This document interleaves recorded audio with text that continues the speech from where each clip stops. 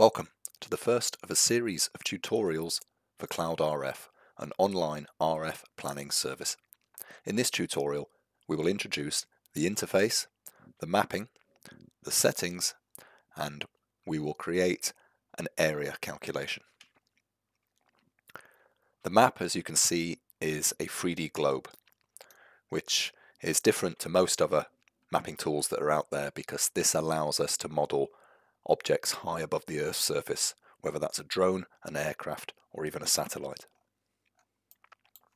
You can manipulate the map with your mouse or, for a touchpad, with your fingers. Instructions on how to manage it are in the top right corner. You can click and drag to move the map around, use the middle ball on the mouse to tip the view, and we've also got keyboard shortcuts. So there's hotkeys with the arrow keys on the keyboard, so up, down, left and right, page up and page down to zoom in and out.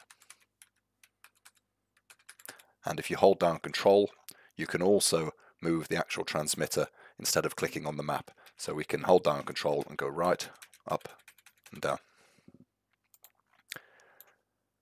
When you start CloudRF for the first time, you're probably going to be looking at the island of Ibiza in the Mediterranean with Bing satellite imagery. If you want to change your location, you can fly there with the geocoder in the corner. So I'm going to Barnwood in England. And now I'm going to click on this grass over here. And I can also change the mapping. The mapping in the top right corner offers 8 options and it is extendable. You can add in your own mapping. To add your own mapping, click My Account in the corner. Scroll down to where it says Custom Map. Place your mapping URL into these boxes. We've also provided some quick links for examples. So this is OpenStreetMap Cycle and this is Google Maps. Now those 2 layers are available in our options. The cycle layer is very good, has contours and hill shading, and Google Maps is instantly recognizable with prominent place marks.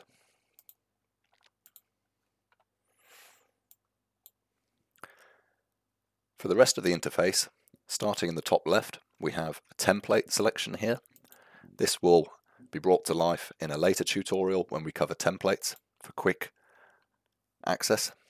We've got the settings down the left, radio analysis functions along the top, and a reset button here to reset the map.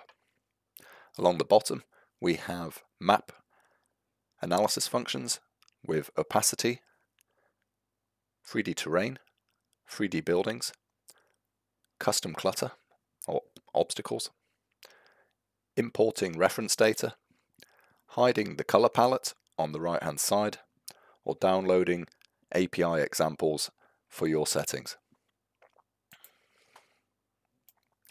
Anywhere you click on the map, in the default mode will place the transmitter. This is the location of your transmitter.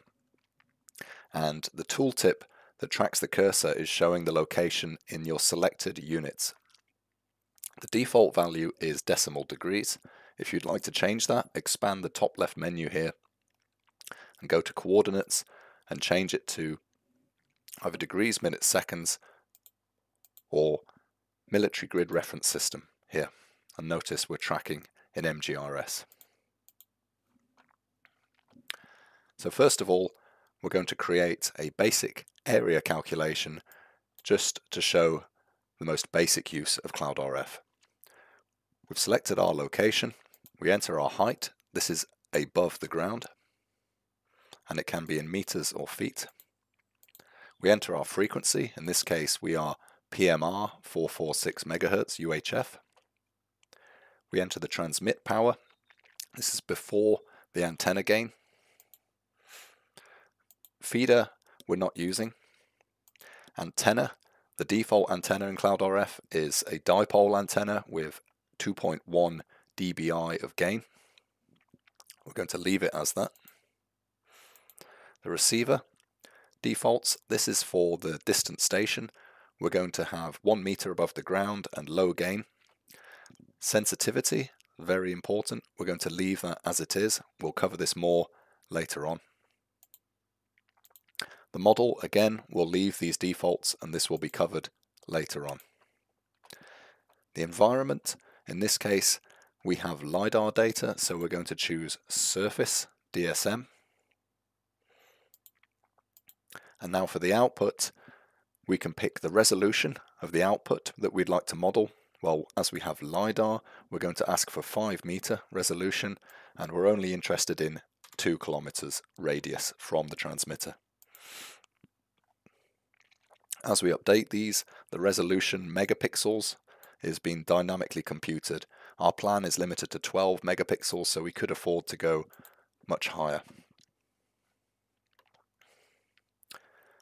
Clicking the green button fires off an API request, so that cost 1 API call, and this has now created a heat map of area coverage based on our rainbow color schema, which is the default, and it's layered it upon the map. On the map here, this layer can be switched on and off and hidden from view. It can be cleared, so we can reset the map and get rid of the layer, but the layer still exists in our account. And if we'd like to recover the layer, you can find the layer in My Archive. Click here. Here is our last layer. I click the file name. It's placed upon the map. So that concludes the most basic use of CloudRF. In later tutorials, we'll cover these settings in detail, as well as the analysis function and exporting data from the system.